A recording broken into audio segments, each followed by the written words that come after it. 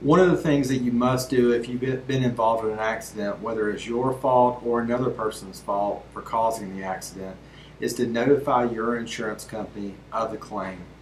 By notifying them of the claim, you're going to provide them with basic information about who the other party was that was involved in the accident, when the accident occurred, how the accident occurred, and where it occurred.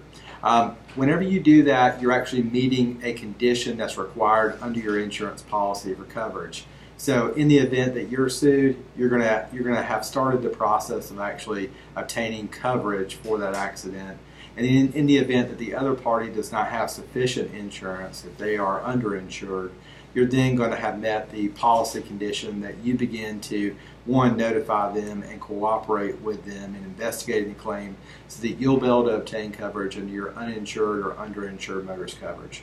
If you have questions about an accident, feel free to call me. My name is Ben Sessions. My phone number is 470-225-7710.